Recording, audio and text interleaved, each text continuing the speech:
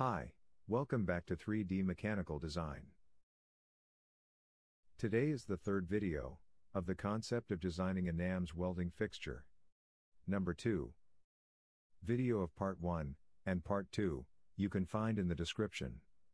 See link below. Let's start. I will add a table frame assembly.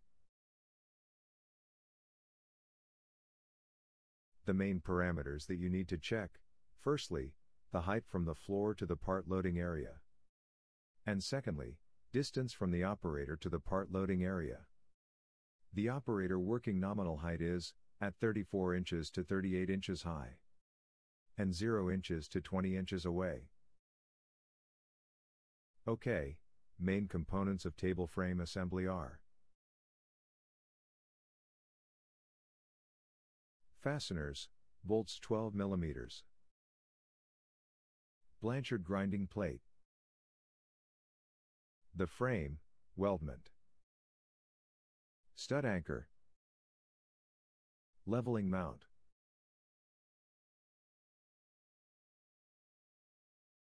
I hope you will find this video useful. If you like this video, please subscribe to more content like this in the future. Download the 3D model link you can find in the description. Thank you for watching.